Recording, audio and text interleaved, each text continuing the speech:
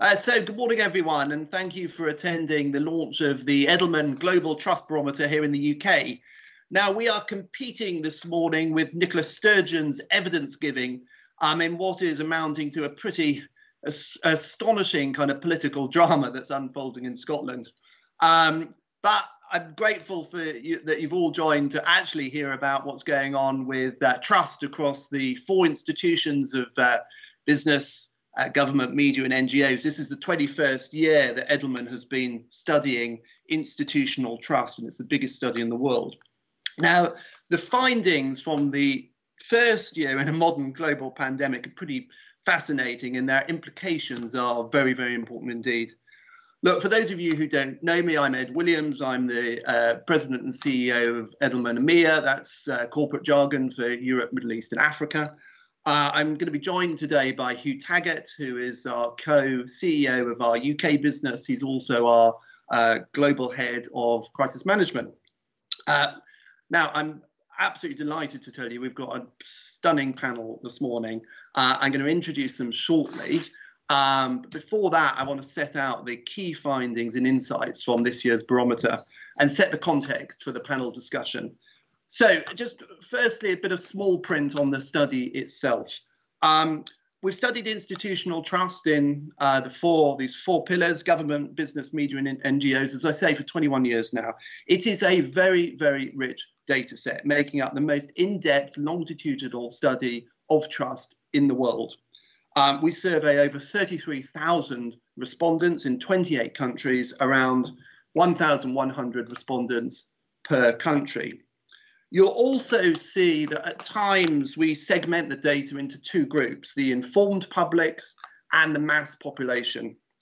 Those of you who are regulars will know that the informed public have to meet four criteria. They must be between the ages of 25 and 64, university educated, they must be in the top quartile of income in their country, and they must report significant consumptions of business and political news. The balance is the mass population, so that's everyone minus the informed public. Now, this year in the UK, we conducted supplementary polling in January and February to add further insight, as you can see on this slide. So let's look at the overall trust landscape first. This was a year that continued to see an increase in trust inequality. That's the gap in trust between the more affluent, informed public sample versus the mass population, and something we've seen growing over the last 5 years. In 2021, we recorded a record 16-point trust gap globally, as well as seeing a record number of countries with double-digit trust inequality. We're seeing two groups living different realities, and that divergent experience, that inequality, is creating major problems. Now, it's almost unheard of for one single issue to dominate the news for a whole year in every country. But in 2020, we all experienced together the greatest global public health crisis in living memory. Its fallout is having huge societal and economic consequences. And you'll see that kind of, in some respects, that shift in time. You'll see that how the COVID crisis moved at pace. We're actually seeing that in the data as well, with the trust picture shifting very, very rapidly over time. In 2020, our mid-year May-Spring Trust Barometer update, we saw the pandemic lead to dramatic shifts and a reordering of trust in our four institutions. Trust went up in all. The half-time results for the UK government looked absolutely stunning. We saw surging levels of trust in government last spring, a 24-point increase in 4 months from January 2020 to May 2020, making government the most trusted institution. But then the wind changed, and over the autumn and the winter, most of those gains were lost. We now see all institutions losing trust, giving back most, and in some cases, the media and the NGOs, all of those gains they saw in the spring. And it's government that saw the biggest loss of trust from a quantum perspective, a massive 16-point collapse. This reordering meant that in 2020, business is now the most trusted institution globally, and this is the case in the UK too. As you can see, it's the only institution not in the distrusted red zone, very clear on this slide. Now, 3 years ago, our major Trust Barometer theme was the battle for truth.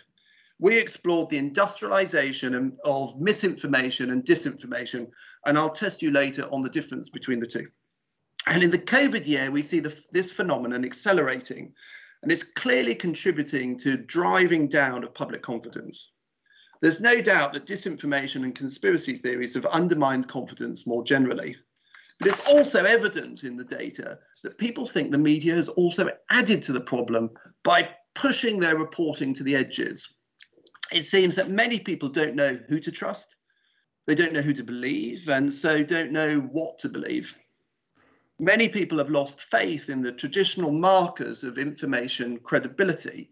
And so in a fearful, crisis-ridden world, we're facing not just a COVID pandemic, but we're facing an infodemic of epidemic proportions. Now, at this point, I want to hand over to Hugh Taggart, who I think you should see on the screen, kind of, actually, no, that way. And he's going to talk to you about how this is all manifesting. Hugh, over to you. Thanks, Ed. I want to start by first looking at trust in different information sources. Alarmingly, not one of the sources of news, traditional media, search engines, owned, or social media is trusted. Trust in all of them has slumped to record lows. Traditional media is the biggest casualty of the infodemic. Having trumpeted its ascent in 2018 as a flight to quality, the pandemic has proven that there are no sacred cows. Its 13-point drop is the steepest decline we've ever witnessed.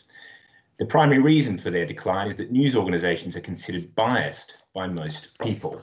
Worryingly, majorities believe that journalists and reporters are purposely trying to mislead them, and that news organisations are more concerned with supporting an ideology or a political position than they are with informing the people about what is actually happening in the world.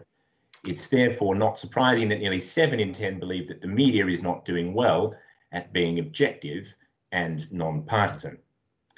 In this media landscape, it's fascinating that today the most believable source of information, therefore, is employer communications. That is because people are far more likely to trust things that are familiar, tangible, and local to them. When asked which kind of communications would be believed when repeated just once or twice, my employer communications scored the highest at 63%, higher than government communications or traditional media reports. Employers therefore find themselves in a really powerful position to solve problems by providing trustworthy information amidst a raging infodemic. Now, amongst all the challenges that predated COVID and the many that have been deepened by the pandemic, the one thing that has never been clearer is the mandate for business to go beyond their day-to-day operations and commercial imperatives to meet the needs of broader society.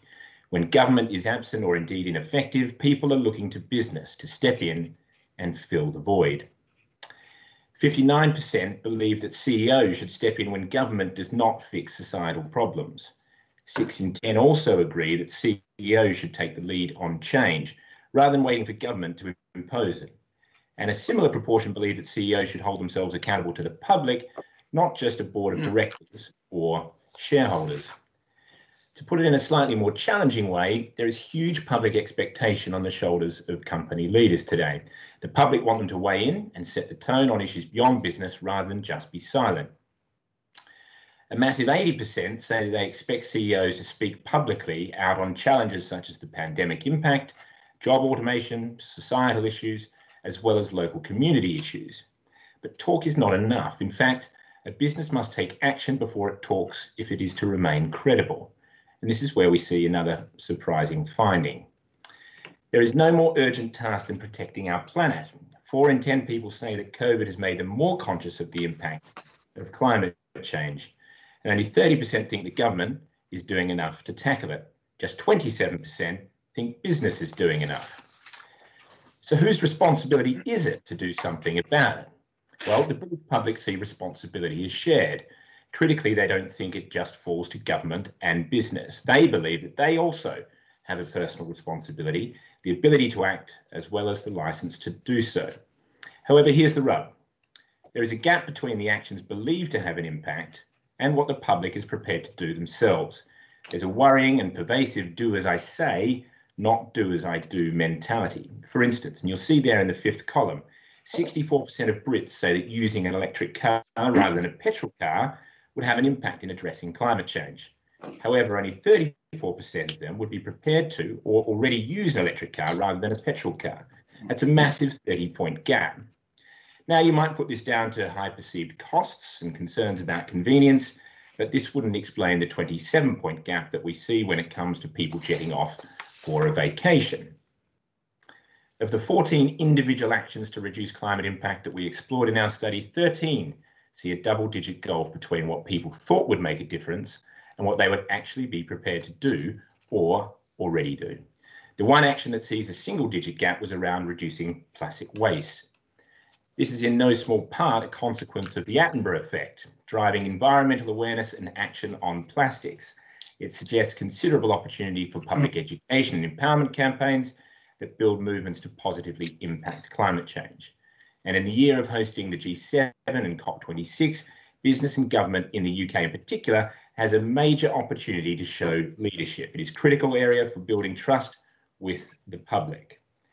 The greatest opportunity for business to gain trust is by performing well as a guardian of information quality, ensuring that only reliable, trustworthy information is being shared and consumed. But other key trust-building actions show that people are looking for business to act for the long term. While delivering a robust response to COVID and driving economic prosperity is important, respondents were emphatic. The long-term sustainability of our environment was a critical responsibility of business and a key means of establishing trust amongst its stakeholders. But business, importantly, cannot go it alone. It must partner with other institutions to address societal challenges and be alive to the destabilising forces that we are seeing emerging. And to talk about just that, I'm going to hand it back to Ed. Hugh, thanks very much. So when it comes to those destabilising issues, the fracturing and potential breakup of the country has to be pretty high up there. Our study this year suggests just that the integrity of the United Kingdom as a single entity may now be under threat, though one might safely say the same about the SNP and Nicola Sturgeon this morning. We'll see how the day passes. But look, what we see in the data is this perceived mishandling of the pandemic in Westminster, driving widespread concern about the future of the union itself. COVID has exposed government strengths and weaknesses more than any other event we've experienced in our lifetime. You really wouldn't envy being the government. They've been under the microscope every day for a year now, locked down at home. The public judged the UK government's performance relative to other countries, New Zealand, kind of Singapore, Germany, as well as relative to the devolved nations within the UK. Just 1 in 4 people across the UK as a whole say the UK government has performed well in its handling of COVID, compared to nearly 6 in 10 people who say it has performed badly, poorly. It is precisely because we fought, I'd argue, much of the public health crisis at this devolved nations level rather than a national level that we're seeing this big national difference in how people judge the handling of the crisis. Our study shows that the Scottish and Welsh governments are seen as outperforming the UK government by those living in those countries. Similarly, the leaders of the devolved governments in Scotland and Wales both enjoy considerably higher levels of trust amongst their populations than Boris Johnson. Now, quick caveat, this was last month's data, but at that point, Nicola Sturgeon, Scotland's First Minister, was enjoying the trust of 62% of those in Scotland. It's a stunning number. And Mark Drakeford, the Welsh First Minister, was enjoying the trust of 43% of people there. It's clear in the study this year that the UK government's management of the pandemic appears to have tipped sentiment towards the breakup of the union, particularly in Scotland. 45% there in Scotland say the way the UK government has handled the pandemic has made them more favourable towards independence, compared to 29% who say it's made them more favourable towards remaining in the UK, while 20% say it's not impacted their opinion one way or another. Opinions in Wales and Northern Ireland are more evenly divided, but significant proportions, around a third of the populations in both nations, say the way the UK government has handled the pandemic has made them more favourable towards independence. Far from bringing the United Kingdom together, the COVID-19 crisis has helped unearth and create divisions. 65% of the British public say the pandemic has made them realise how divided the countries that make up the UK are. 61% say there is a decreasing feeling of national unity. and 59% say it's made the breakup of the UK more likely. I mean, these are pretty depressing numbers. And that last number is a number that jumps 11 percentage points to 70% amongst those living in Scotland. Now, our findings reveal that this issue doesn't just lay at the door of government. People also feel dissatisfied with how they're represented in the UK national media.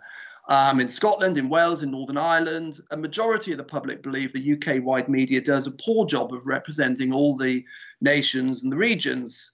Perhaps unsurprisingly, in England, only a minority think so. Similarly, most people outside England would also like to see more representation in the UK media of all the nations and regions that make up the UK. Despite all the fractures and grievances exposed in the study, when asked whether they would vote for the country to leave the Union, we're talking about Scotland here, if there was a referendum today, people in Scotland are split 44 and 41 against. Very similar findings to the poll some of you may have seen in the Mail on Sunday last week. And with elections to the Holyrood Parliament just months away and increasing talk about, new independence referendum, a significant proportion of the public remain undecided on this issue, with nearly 20% of those in Scotland unsure about how they might vote. That suggests hearts and minds are there to be won during an independence referendum, or, indeed more generally, put it another way, minds are there to be persuaded for the case for the Union. In Wales and Northern Ireland, the case for independence appears far weaker, but there is, we see in the data, growing discontent. So as we move through the denouement of this crisis, the UK government, I'd argue, faces three definitional tests. Test one, how it builds back trust and confidence as the unlocking takes place, particularly in the devolved nations. Point two, how it delivers against its agenda to build back better and level up across the nations and regions. And point three, how successful it can be in making the case and benefits for the United Kingdom and for the nations part of that story, how we communicate the emotional case, not just the economic and rational one. And I think it is significant and it is interesting that we haven't seen the UK government get credit for two things. One, a mammoth fiscal stimulus plan, 271 billion of borrowing and 11 million people on furlough, costing over 50 billion. Plus, the success we've had in the vaccine, both development, procurement and rollout. That doesn't seem to be playing through the numbers yet. But look, answering all of these questions will play a major part in determining whether the divisions set out today can be repaired or represent growing fault lines that will expand over time.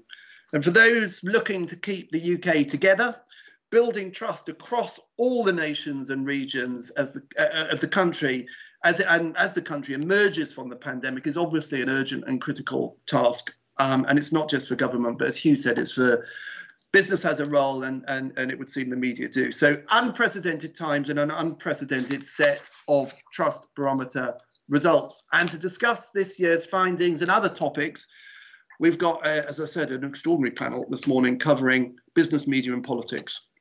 First, Alex Mahon. Alex became chief executive of Channel 4 in autumn 2017 and is the first female CEO of a major broadcaster.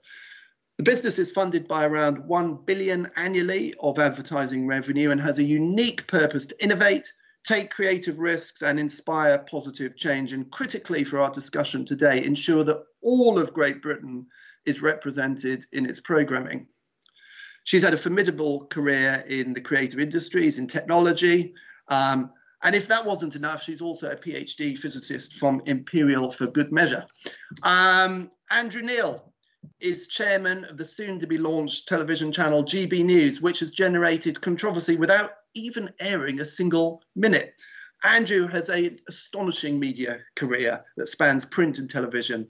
Editor of the Sunday Times for over a decade, founding chairman of Sky TV, and for a quarter of a century, I remember him when I was there at the BBC, one of the most feared political inquisitors during any general election, and I'm relieved today that I shall be asking the questions. Baroness Nicky Morgan was Conservative MP for almost a decade and has a distinguished parliamentary career.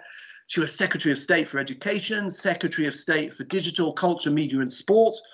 She chaired the powerful and influential Treasury Select Committee and held ministerial positions within the Treasury itself in David Cameron's government. So she, I've no doubt, will not be short of views on the government's levelling up and building back better agenda as the government leads the country out of the pandemic. So I'm so grateful that we have all three of them today. For those of you watching at home, do ask questions. There should be a little sort of panel underneath this stream. So put your questions in there and they will come to me, but I'm going to have a go first. I want to start really by these two big topics, government trust and the future of the union. Andrew, can I come to you first?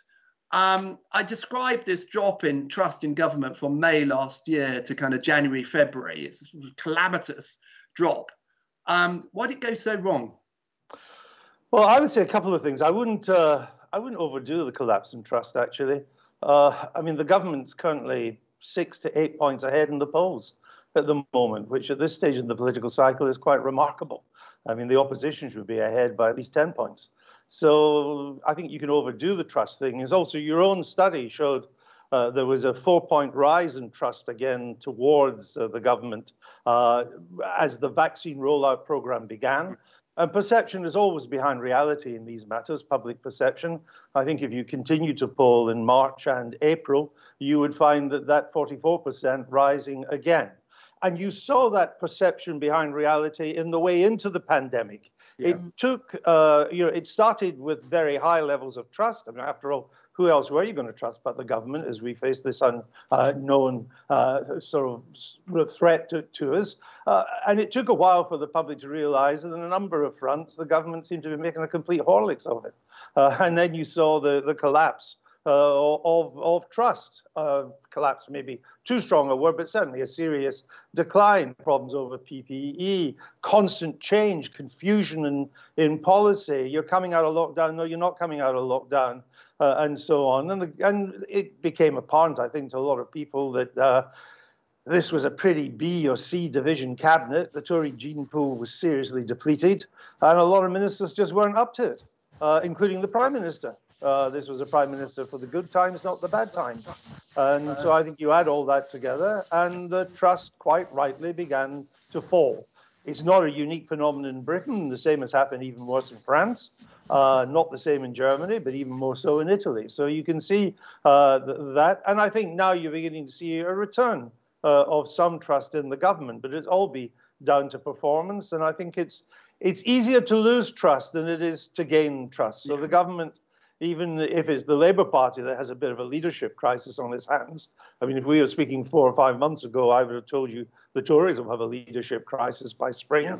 I mean, the vaccine has turned out to be the government's economic policy, the government's pandemic policy, and Boris Johnson's recuperation policy, all put into one. So no question, trust has fallen. But the final thing I would say on this is, although I think the public were quite right to lose trust in the government's handling of things, I lost trust in them as the pandemic gripped and we went into the summer, then into the autumn. It seemed to lose grip, didn't seem to know where it was. And the public inquiry will be pretty horrendous when it comes to look at these things. Mm-hmm. My sense of the politics is that the public will more likely judge the government by how it comes out of the pandemic. Yeah. Rather than how it went into the pandemic, for all the mistakes that were made. And if it does, as it seems to be at the moment, do a pretty decent job in coming out of the pandemic, that politically will matter more than the mess it made of a number of things going into the pandemic. So Nicky Morgan, do you think, as Andrew was saying, all things will be forgiven? I mean, I absolutely agree with him that I didn't say all things will be forgiven. Okay, some things will be forgiven as the success of the vaccine is felt. And I do agree with you, Andrew, by the way, that I don't think many governments kind of benefit in a sort of favourability poll when it comes to a pandemic. But Nicky, what do you think it's been like in government managing a crisis like this? How difficult has it been, do you think, on the inside? Oh, I think it's been phenomenally difficult. I mean, I can't even begin to imagine what my colleagues have gone through. I mean, government is not renowned for being terribly nimble. And although there are wise sages who say that they could see this crisis coming and heading in our direction from China and from Italy, I mean, you know, the truth is that when I did my handover notes to Oliver Dowden, who succeeded me as DCMS secretary, you know, dealing with the fallout for the culture, arts and sports sector from a global pandemic was not on my to-do list for him, or suggested to-do list.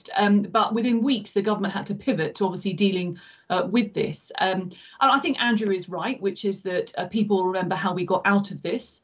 Of course, what we see in the evidence from the pandemic is that many people's views will be completely shaped by their own personal experience, the job they were doing, the sector they were working in, whether sadly they've lost a loved one, you know. All of that will obviously go to shape people's responses at the next election. We've obviously got the local elections, you know, a big set of elections actually coming up in May, and that'll be the first test for both the government and for the opposition. But I mean, I think ministers will have also found it really difficult. 2020 was meant to be the year, you know, Brexit had happened. There was obviously a trade agreement to be negotiated. But the government wanted to get on with levelling up, the global Britain agenda. You know, Boris Johnson was going to be able to go around the world. We were going to have a majority in Parliament. And obviously suddenly all of that is ripped up and ministers don't get to do any of the things they wanted to do. And they have to deal with the fallout. Of course, not just ministers, it's officials too. The civil service had to completely pivot and change the way it was doing things. The Treasury completely against their normal expectations, obviously having to put in place things like the furlough scheme very quickly. And you know, and there were, I'm not going to say there weren't some issues, of course there were, but the furlough scheme, we will obviously hear more about today. But if by the end of September we've managed to keep millions of people in work through that, it will have been absolutely the right thing to have done. And universal credit, again, has actually been something that I think I know you had Amber on this panel last year. I suspect as the former DWP secretary, if you'd asked her, that would have been one of the worries, would have been, you know, is the universal credit system going to hold up? And by and large, it absolutely has. I think ministers will be completely conditioned by this as an experience, and those who stay around the cabinet table after an expected reshuffle, you know, will have been that experience will be very important in the way they run their departments going forward. Can I just slightly change tacks and talk about the kind of media's reporting of the crisis? Alex, I mean, you saw the numbers that we presented, that 6 in 10 people believe the government has performed poorly in its handling of COVID. That is despite, as Nicky says, the huge economic stimulus, and also Andrew pointing out the successful vaccine program as well. Do you think the media has had any responsibility in terms of painting a sense of kind of chaotic kind of disorganization within government? What's the role of the media in this? Well, I guess the role of the media is to report on what's actually going on. Yeah. So if there has been a sense of chaos, I'm not sure you can put that down to the media. But I would say that, look, our job is to question and to challenge and uncover. And when times are tough, that can be particularly hard on politicians. But as everyone said, this is not a crisis that anyone ever trained for, is it? So it's not surprising there's been a degree of chaos. And as Andrew said, I think we're coming through it a lot stronger now. The vaccine rollout is spectacular, and that is what people are going to remember. But what we did was focus on two things. One was trust and information, and bringing knowledge to people about how to look after yourself, how to avoid getting it. You know, that definitively saved lives, because that's the information that people want. I mean, trust in public service broadcasters went up. It dropped in radio, it dropped in newspapers, it dropped massively in social media. And we'll come on, I'm sure, to talk about disinformation and misinformation and your points about information hygiene. But it went up in public service broadcasters because people know that they are regulated and they are there to provide facts. And the other thing we did a lot of was entertainment and distraction. Because let's face it, we've all been completely bored, trapped at home, cooking endlessly for our loved ones, who've been turning into our hated ones. And that people wanted that. People wanted, what's the distraction? How are we in this together? What can we do but stay at home on the sofa and watch television? And they turned to us in droves for that. So there's a sort of dual role there. Facts and information came first, for sure. And that's what people wanted in their droves. You'll see that news ratings went off the charts for the public service broadcasters. So this point you make, Alex, about in it together, it seems, and we see that in the data, that that's not quite how people felt from a political standpoint. This issue about the future of the union has come through very clearly in the data this year. It may well have already, and I suspect was already apparent, but it seems that the COVID handling has kind of scraped it off to reveal it a bit. Nicky, how serious do you think the government is treating the threat to the union, and how easy do you think it will be to bake the kind of union story, if you like, into all government departments? So I think the government is obviously treating it very seriously. I mean, we are the Conservative and Unionist Party, and that bit is taken very seriously. I think, as you know, there's been obviously the usual sort of focus on personalities, number 10, who's dealing with the union, the setting up of this union committee. But I think what that will do, exactly as you say, Ed, is the intention is to instill a discipline within Whitehall, that things should be seen through a union prism. Those departments that operate in areas of policy that aren't devolved should make full use. And I think the UK, the internal market bill that we were debating at the end of 2020, should be seen as a bit of a marker, really, which is about the government and Whitehall being more assertive in terms of the areas of policy. And they will remind people, I think particularly in Scotland, but those areas, things like the vaccination rollout, where the UK Army is offering support, and that's happening, as well as obviously the SNP record. I'm fascinated to hear what Andrew's going to say about the events this morning up in Scotland, because I think a lot will obviously hinge on that. The leader of the Conservatives up there, Douglas Ross, has said that Nicola Sturgeon should be resigning, and clearly the government will be waiting to see what happens in terms of that particular fallout before obviously being able to decide exactly how they're going to take on the further calls for a referendum, which I'm sure will come.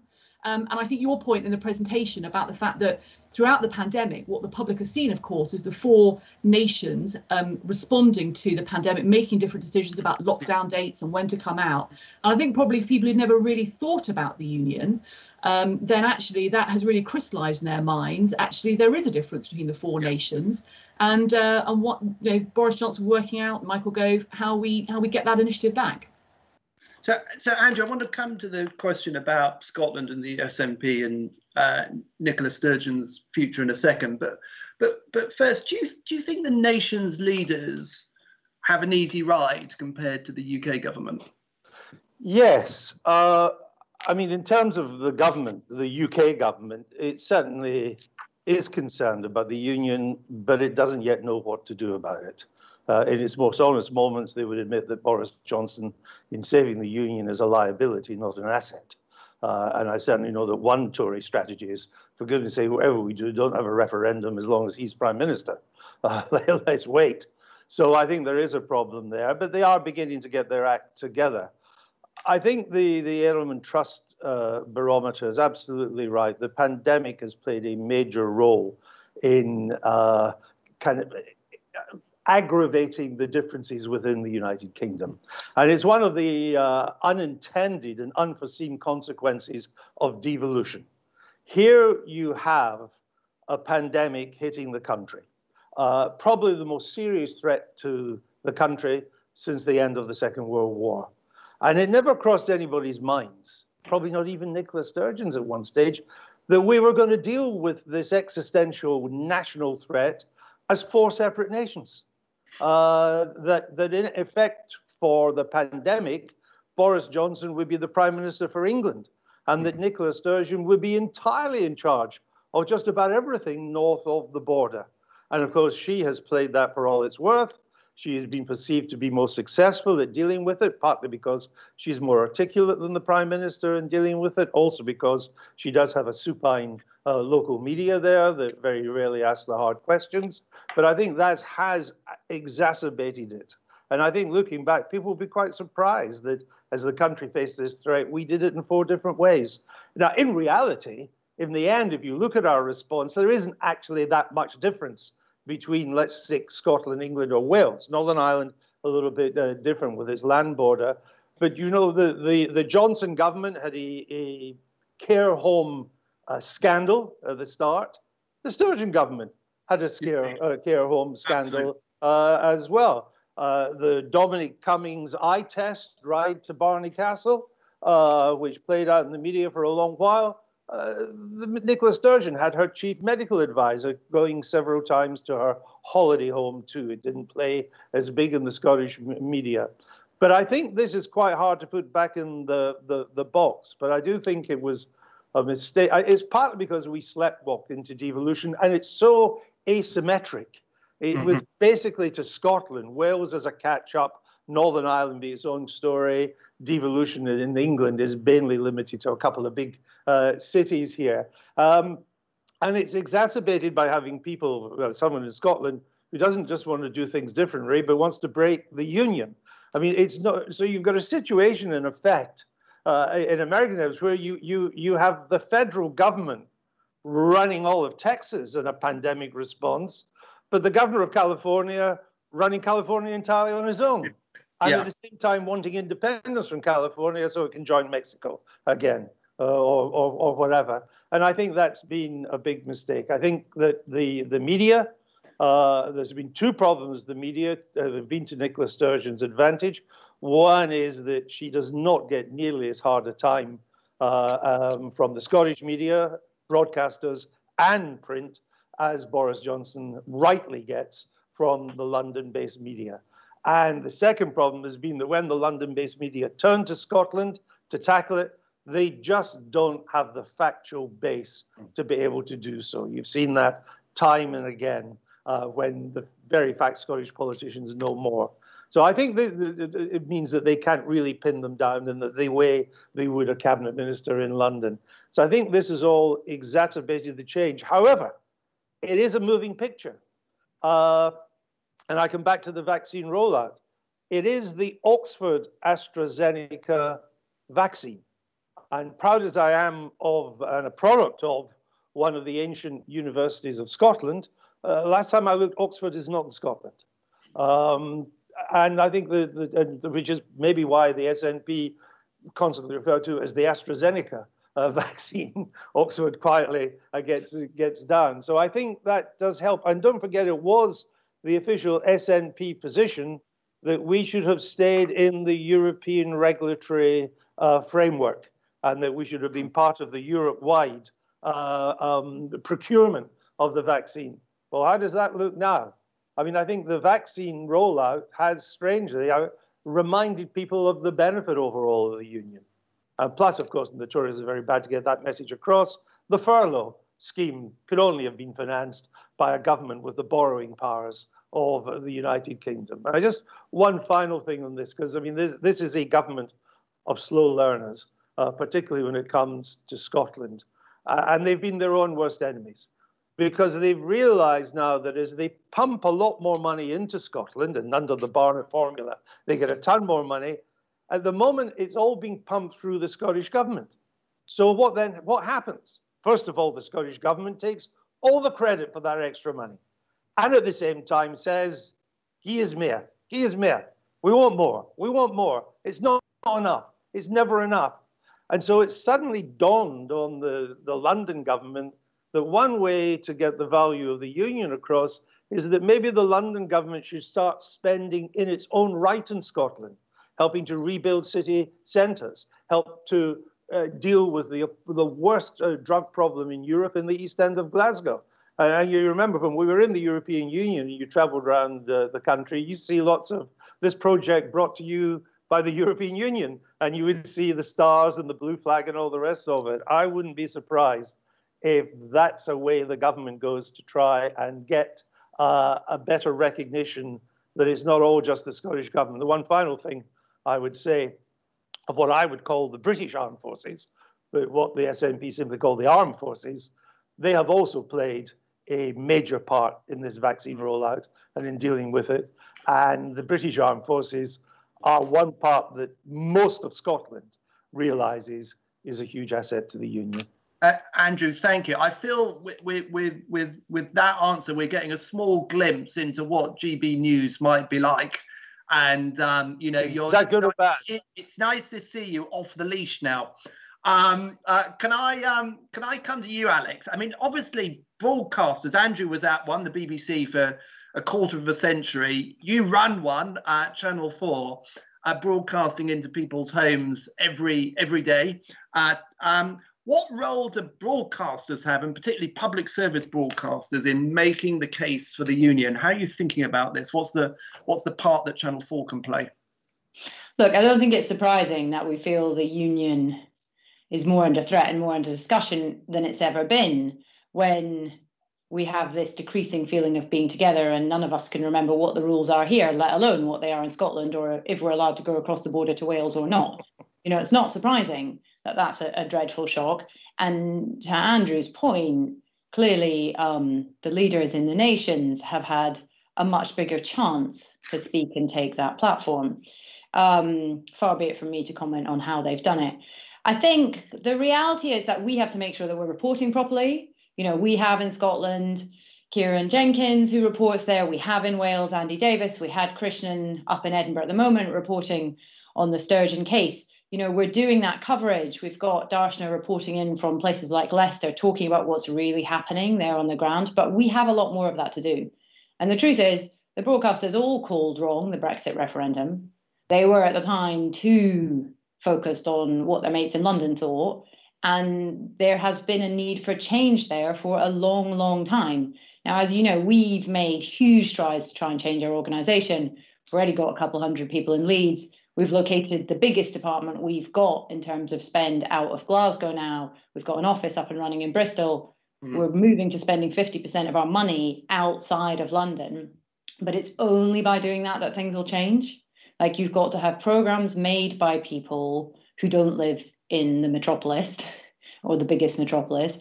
You've got to have editorial conversations that are always including significant figures who don't live in London. And we've got that now. And people say, well, it's all very well, that programme, but no one outside of London will watch it. Thanks very much. And it's that starts to change opinion.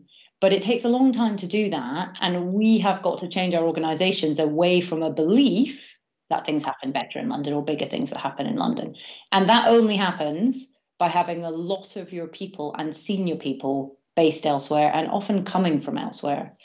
And there's another important piece of that. We're going to move the news to be co-anchored out of Leeds multiple nights a week later on this year. That will be the first time that a national broadcaster is doing that. That starts to make a difference, because it makes a difference on screen in terms of what people see. And the other big difference is for young people coming into the industry. You know, for the last 20 years, if you were coming from Newcastle or Edinburgh, you know, you had no chance of getting into this industry because there was no local industry.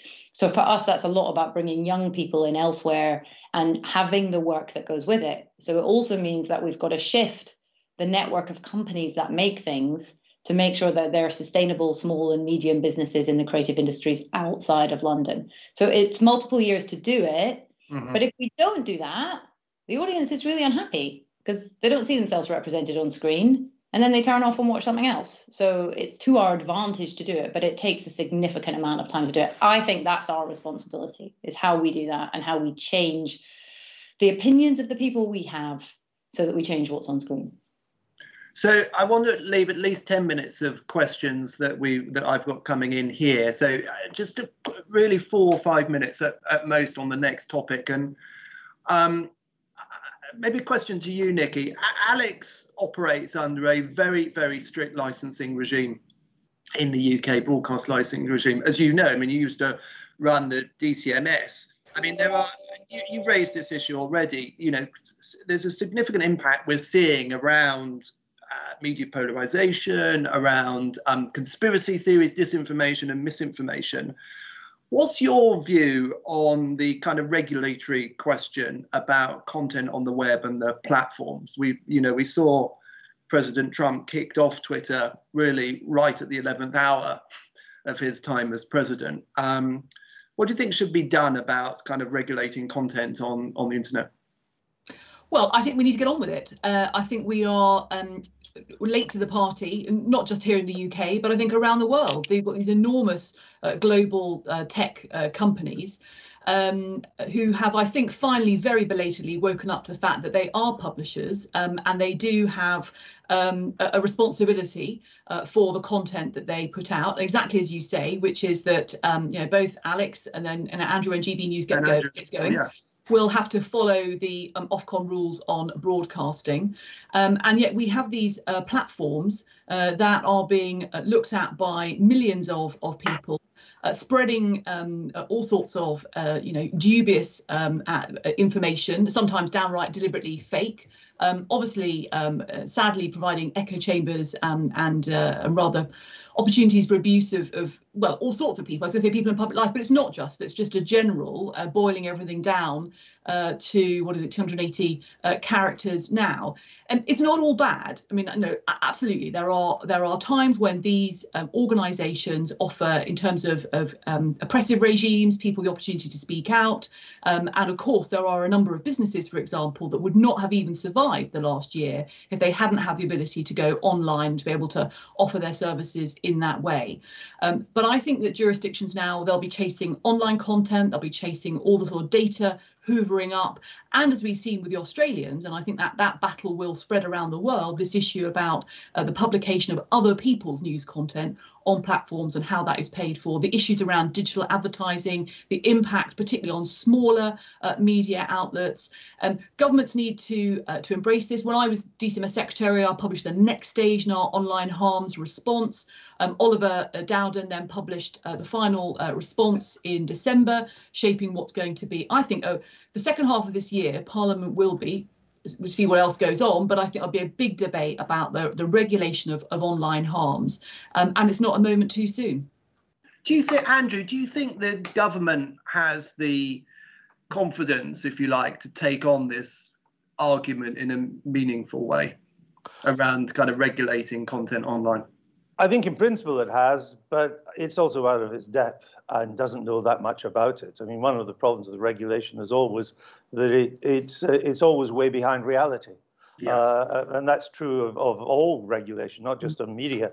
I mean, if you go way back to the 1880s and 1890s in America, when what became called the robber barons were developing monopolies in steel, Carnegie, oil, Rockefeller, the railways, JP Morgan, and all the rest of it. And it was a while before the politicians got their act together. First of all, President McKinley at the turn of the century, and then Teddy Roosevelt after that. And they brought in the trust busters and the antitrust pro-competition stuff. Now, I would argue that Facebook and Google and the like are far more powerful in our society than Rockefeller or Carnegie ever was. So I think it is difficult. I think politicians are always behind the curve on this. They are kind of, in general, analog people in a digital world. And our politics are still quite analog too. And they need to catch up. My only fear is that, and I agree with everything Nicky said, I think these platforms, they are publishers and they should be held to account for what they publish. And it's just a question of getting the right regulations in place to do that. Once you've done that, though, it's not the end of the story, because the moment you get the regulations in place, then what's happening on the ground is changed, and you need to keep moving the regulatory structure along. You look at a lot of the financial regulation that was brought in after the great crash of 2008. It's now largely irrelevant for the financial problems that we face. But it does have to be done. I think regulation is something in Britain we're rather good at. Ofcom has created a rather benign, I don't think it is that strict, but it's a rather benign regulatory environment, provided you know the rules and don't, take the mickey out of them or behave egregiously, as some of the foreign channels based in Britain have done, and they have been rightly slapped down as a consequence. So I remember, Andrew, you'll remember this from your time at the BBC, there was often a sense that the BBC was kind of doing a good job of impartiality if as many people on the right were complaining as people on the left. And I sort of never really bought that, to be honest. But the question about kind of the operating and licensing regime actually in GB News is coming up quite a lot. I'm just seeing now in the questions that are coming through, which is potentially, I think, good news for you in terms of the level of interest here. I mean, there were a few questions from you, for you. I mean, people are asking how frustrated you are about being pigeonholed as the kind of Fox UK. Is that something that is annoying you? Is that irritating in advance? And another question here for you around how you plan to gain and retain the trust of your new viewers in the context of what's described as woke culture. Any thoughts on those? Yeah, I mean, look, it's good publicity, and I suppose all publicity is good publicity. We're a couple of months away from launching yet, but it's good that people are talking about us. It was more than the case when I launched Sky Television all these years ago. Almost nobody talked about us at all, and I think about 5 people came to our launch party that didn't actually work for me at the time. And I don't think we'll have that problem this time, but it is frustrating too when people smear something that hasn't even broadcast. And you know, if you look at my track record as a journalist, I will have nothing to do with disinformation, nothing to do with conspiracy theories, nothing to do with fake news. Anybody who follows my Twitter line will see that from the moment I came off air, having anchored the BBC's live election coverage in November, the presidential election, I never at any stage gave any credence to the idea that Mr. Trump had won the election, that in fact in every case he lost, 50 court cases, his own party in Georgia admitting he'd lost 2. So I don't want to go down that road. And by the way, I would say to our investors, just look at what that's led to, a multi-billion-dollar lawsuit against Fox News for going down these absurd conspiracy theory roads. And they will lose. They have no defense. They've attacked a voting machine company that actually only had 1 voting machine in the election in that well-known swing county of Los Angeles, where, of course, obviously you have to fix the vote in favor of the Democrats for them to have any chance of winning. So I don't want to go down that road at all. My proposition is broadly that the existing broadcasters come from largely the same ideological space, a center-left view of the world, some more left than others. It's a metropolitan collectivist view of the world. That's fine. I think at their best, they are still, when the big stories come, they report impartially, but the selection of stories, the attitudes they often take come from a general agreement. I'm not sure, outlook in the world. It's not just me saying it. Mark Thompson said it when he was Director General of the BBC. Alex today has virtually sort of said the same thing. Andrew Marr has said that it is. And I don't think it just comes, you don't change the outlook of a broadcaster by moving a chunk of it from London to the West End of Glasgow, for example, or to the posh parts of the fashionable parts of Leeds or Manchester. They've got the exact same views as London. I mean, you take the West End of Glasgow, it voted, I think, 4-1 for Remain, and even voted for proportional representation. The West End of Glasgow and Cambridge were the only 2 areas that actually voted for PR in the whole country. So geographically it doesn't change. It's a question of voice. Are you giving voice to people that feel they don't have a voice? One of the things I was struck with, and for a while it gave a new lease of life to Question Time, which is when it went to the north and you had audiences in Yorkshire or Lancashire, and some southern smoothie on the panel would say, yes, but of course they didn't really know what they were talking about, did they? And all you had were these Lancashire or Yorkshire accents, and oh yes, we did, you patronizing twit. And I think we want to give a little bit more voice to that. I think if we just come from a slightly different center-right view of the world, there is a ton of space between that view of the world and Fox News. Sure. A ton of space. We don't have to go anywhere near that. I think there's no market, I'm glad to say, for a Fox News in Britain. And there's nothing in my career as a journalist that could lead anybody to think that I would want to have anything. So, Andrew, thank you. We've got 5 minutes left. I think I should at least ask Alex to come in if she wants to respond to any of that before I ask another question. I enjoy being virtually paraphrased by Andrew. But what I would say is we have changed. And you heard me say that. I can't say what Mark Thompson said, but he was in these jobs a while ago. But what I would say is good about DB News is the point is it will be regulated by Ofcom. And Andrew that regulation. They're a tough regulator, you know, the post-broadcast regulator, but that's what they do. We've got a very clean bill of health on impartiality with them. But what I would say is good about all the TV channels and the news is this debate is held in public. So if you agree or don't agree with what's on GB News, you will receive the same output, whoever tunes in. And the issue with social media is that's not what you get. You get a bubble, a partisan, a feed that comes to you based on what you've already seen and what you've already liked. And what happens is that the points from the left or the right get further and further and further apart as you are in your bubble and you click on more of the same. And that's the problem. The discourse is not public. And there's nowhere that's worse than the threat to young people. Because it's not just that discourse isn't public, so they're not learning those skills, they're not learning the skills of debate, they're not seeing the range of opinions. There is also extremely dangerous content out there when we go to harm, when we go to anti-Semitic content, when we go to racist views, things that none of us would ever even think about publishing, let alone get away with. And they're not regulated. And there is nowhere that danger is bigger than to young people whose rates of self-esteem are plummeting, and all of which is in line with social media. You know, we can't keep people off their phones. I love my phone. I love the internet. But what is happening now in terms of the content that young people particularly are seeing is incredibly dangerous to society. And that's why we need regulation. You know, we're all in favour of that. Whether GB News or Channel 4 News have got different points of view, great. You know, that's good to have that out in the open air and people can make their choice. And there's plenty of room in the market for that. And we'll both be regulated. We are both going to be regulated by Ofcom. And I can give this pledge today that GB News will be nowhere near as much to the right as Channel 4 News is to the left. So, job done. Completely impartial, as you know, Andrew.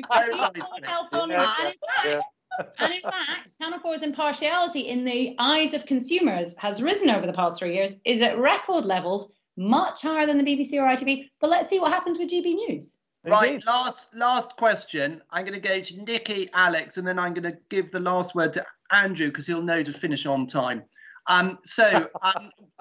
Hugh was talking about attitudes to climate change, and we've seen in the study that the public are saying now this is a bigger priority issue than COVID, yet they are pretty pessimistic about our ability to do anything about it. We've got the G7, we've got COP in Glasgow. The message for business and a message for government around building public trust around climate, what can be done? Nicky, I want to come to you to ask that question, then Alex, and then we'll end with Andrew around 10:30. So, Nicky, what can be done to build public trust around climate? Well, I think there has to be a very clear sense of a plan, both from government, which I think we will hear, as you say, around the G7, particularly around COP26. This is a personal priority for the Prime Minister. It's not just something he's been told he should be interested in. He really does care about it. And so I think that means that direction from the top really makes a difference in Whitehall, and it will filter through. I thought what was interesting about your slide was, of course, tackling climate change is not just about what government can do, it's about what all of us can do. And I think the trouble is that it still feels completely overwhelming for most people. You know, we perhaps got used to recycling, we're a bit better about what we do with plastic waste. I think there'll be more incentives around electric vehicles, but it's still rather overwhelming. What we've seen in the last year is that in the face of something completely unprecedented and enormous, we have to change our behaviours when we are told to do so. So I think clear guidance. The final thing I'd just say to business, and it's a real shame we haven't got onto actually all the business statistics that you had in your Trust Barometer, because I think the role of business is fascinating. All I'd say is that when government bandwidth is as constrained as it currently is, businesses shouldn't wait to be asked to take on a priority like climate change. The more, and many businesses are already doing this, the more they can do, the more they can make it clear to government and others, including employees and shareholders, what it is that they are doing. That will then be picked up. And I think in this case, imitation is the sincerest form of flattery. Those schemes can then be, copied or taken on by others and expanded. But I do think this is absolutely an area where business and employers have a real role to play. Alex, you're running a business. What's your answer to this question around what role you can play in building trust around climate change? And then to Andrew, and we'll close out. I mean, I think your point is fascinating that people have got greater trust in businesses. And I wonder if there's a piece there where during all of this pandemic, they've been able to see their leaders, check if they fit fit and do their promises, speak to their CEOs, in a way that has been stronger than at any time before.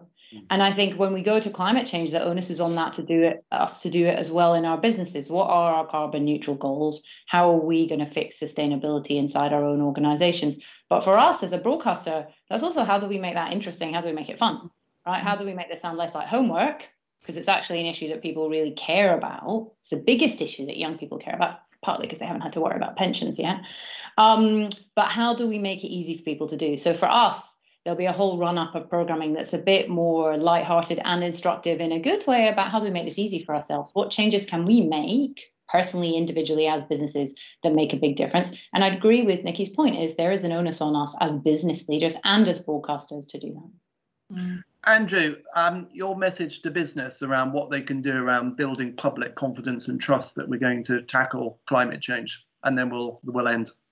Well, we're actually at 10:30 now. So how long have I got? Because I'm give us a minute. Give us a minute. A minute. I mean, when it comes to climate change, the British media is pretty much a one-party state.